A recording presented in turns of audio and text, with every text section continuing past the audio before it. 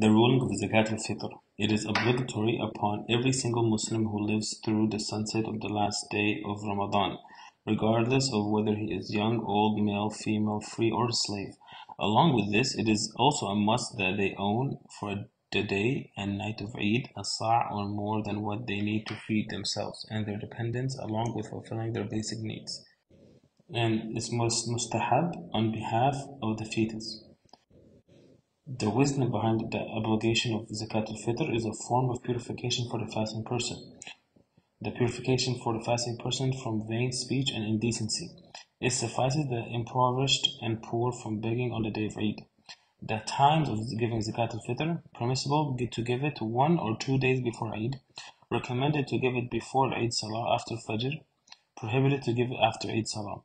That which counts as Zakat al-Fitr: a sa' of food that serves as nourishment for humans. The quantity of a sa', good weight, is 2 kilograms and 40 grams, and every type of food is weighed accordingly.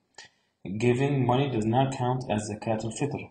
The required quantity of Zakat al-Fitr for most famous foods with their weights: flour 1,400 grams, wheat 2,040 grams, beans 2060 grams, semolina 2,000 grams, lentils 2,100 grams, dates 1,800 grams, rice 2,300 grams, chickpeas 2,000 grams, raisins 1,640 grams.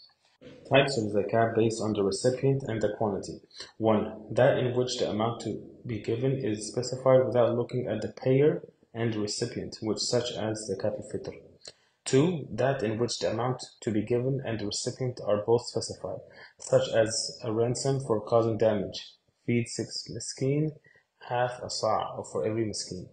3. That in which the recipient and payer both are specified, not the amount, such as in expiation for an oath.